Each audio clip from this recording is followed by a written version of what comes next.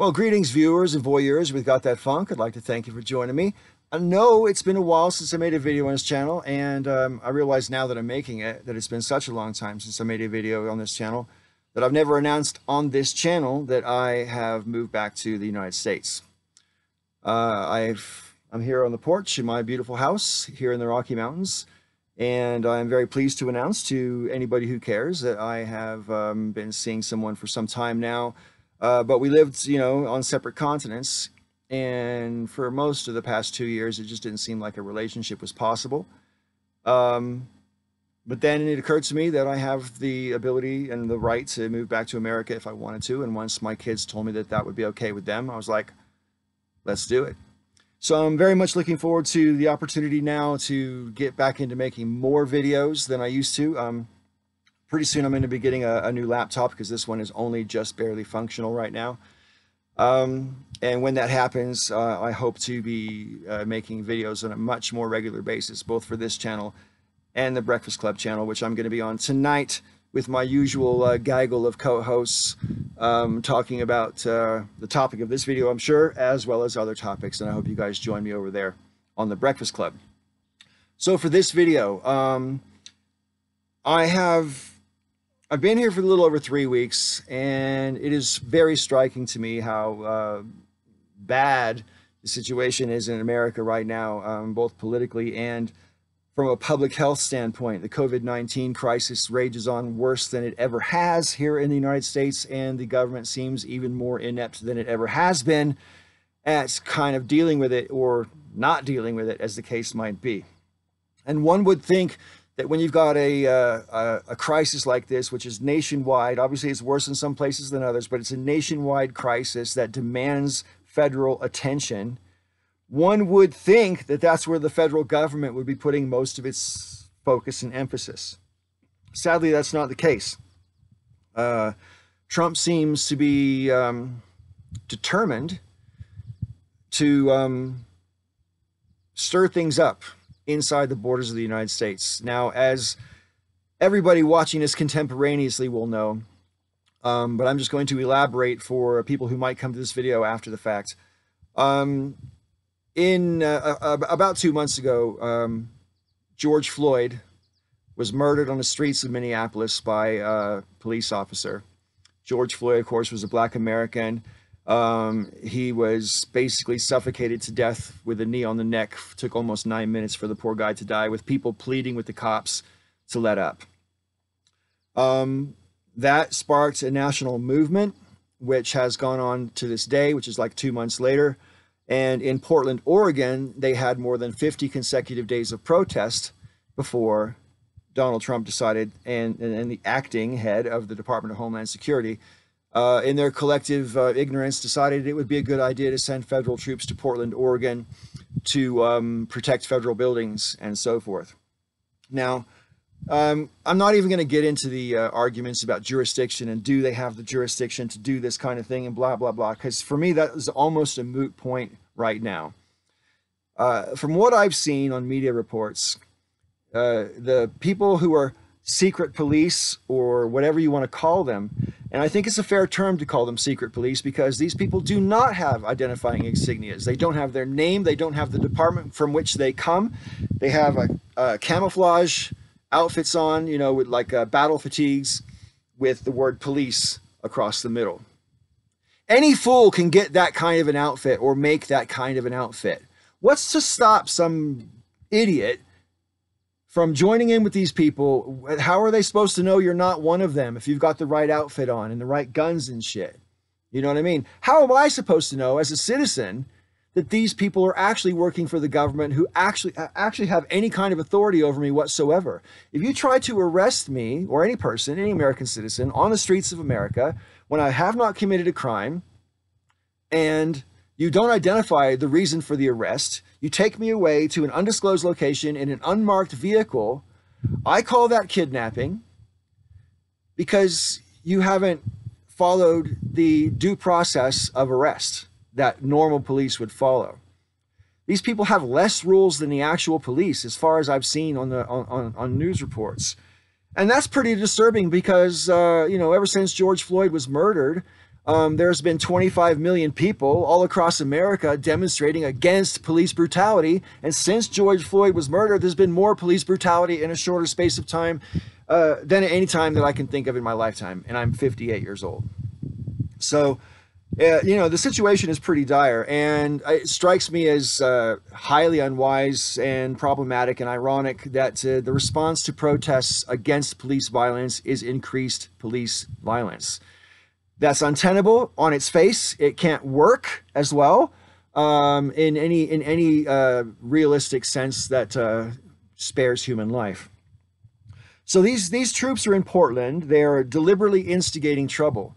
Now, there may be troublemakers amongst the peaceful protesters in Portland. Quite frankly, I would be surprised if that was not the case, because throughout history, whether it's in the United States or anywhere in Europe or even in Asia, there's always, the authorities always put in infiltrators into a demonstration so they can find out, you know, what the basic plans of the demonstrators are. That's kind of normal, and you almost expect it to be the case because, frankly, the authorities would be derelict if they weren't trying to find out whether the demonstrators wanted to cause trouble or whether they were peaceful demonstrators. Having said that, that's not the same. Infiltrating for information is not the same as being an agent provocateur. And throughout history, the authorities have put people on the other side to try to start violence against the official authorities so that they then have an excuse to crack down. That trick is hundreds of years old. The British used to use it when they had the empire, and it doesn't matter what country you come from. It doesn't matter what causes are being fought for. That's an old trick. And quite frankly, we shouldn't fall for it in the United States of America, because there are quite clearly people who want this trouble on Trump's side, Trump being chief among them. Now, I've been kind of disturbed at the naivete of some of the commentators I've seen on the news recently. When I lived in the UK, I curated my own news on the internet, and since I've been here for the past couple of weeks, I've allowed myself to watch a bit of television news to see what y'all are exposed to here. And the most striking thing to me about the discussions I've seen on this topic is the commentators who are against Trump, who basically are against these actions by Trump with these police. They're saying, oh, you know, this is political theater. He's trying to energize his base and blah, blah, blah, blah, whatever. Okay, I got a couple problems with that. Number one, Trump's base doesn't need energizing. They're not going anywhere. The people who are loyal Trumpists wouldn't care if he set the fucking country on fire. Okay, they don't care. They're with Trump, and that's it. It's a cult, right? His policies don't matter. The consequences of his actions don't matter. His words don't matter to them. Nothing matters to them except him owning the libs and making the libs look bad to them and all that kind of shit. Just my opinion. Anyway, but what I'm really concerned about is I don't think this is political posturing. I don't think this is Trump trying to energize his base. As I say, his base is energized already. They don't need more excuses to vote for him. They're not voting for him based on logic or policy. They're not. But what I see happening, and what I can't believe is not being discussed, is if Trump gets away with what's going on in Portland, and he's already been talking about wanting to put troops in other cities like Albuquerque and Chicago and even New York, right? He says he has 50, 60,000 troops that are ready to go. They're going to sort stuff out right away. I don't see this as political posturing, my friends. I see this as Trump putting his little chess pieces in place. Albuquerque, Chicago, any place else he decides to put them, St. Louis, Baltimore, you name it. Wherever he puts these troops, he's putting his pieces in place so that if he decides in November to challenge the election, the troops will already be there. Because here's another thing I don't hear being discussed, which should be like on the front of everybody's fucking mind. Not just about Portland, but since Portland is where it's happening today, I'm going to mention Portland. Let's just suppose for the sake of argument that the protesters organized themselves and everybody said, you know what, we're not going to protest tonight or tomorrow night. And then no one showed up to protest and the streets were empty, completely empty. There's no protesters. What excuse do the troops have to be there? And then if there's no protesters the next night, do the troops need to be there? What about if there's no protesters for 3 nights? Do the troops need to be there? What I'm driving at is, as with Afghanistan and every other foreign intervention that we get tangled up in over the past 20 fucking years, there's no fucking endgame strategy. No one is talking about what conditions must pertain and or for how long for Trump's troops to get the fuck out of your city. And that's because, my friends, there is no endgame. There is no intention to get them out once they're in. This cannot be allowed to stand. You are watching democracy fall down around you right the fuck now, okay?